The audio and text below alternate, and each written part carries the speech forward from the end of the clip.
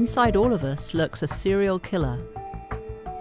A killer whose primary function is to kill and then kill again. These are cytotoxic T cells, a specialized member of our white blood cells. They patrol our bodies, identifying and destroying virally infected and cancer cells, and they do so with remarkable precision and efficiency. There are about 5 million T cells in a teaspoon of our blood, engaged in the ferocious and unrelenting battle to keep us healthy. These amorphous blobs move around quite rapidly, pushing out their leading edge and probing their environment as they go. When a cytotoxic T cell finds a cancer cell, membrane protrusions rapidly explore the surface of the cell, checking for the telltale signs of cancer.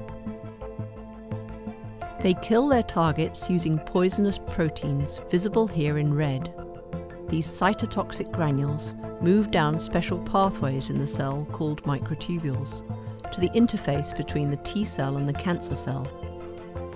The T cell punctures the surface of the cancer cell and delivers its deadly cytotoxins.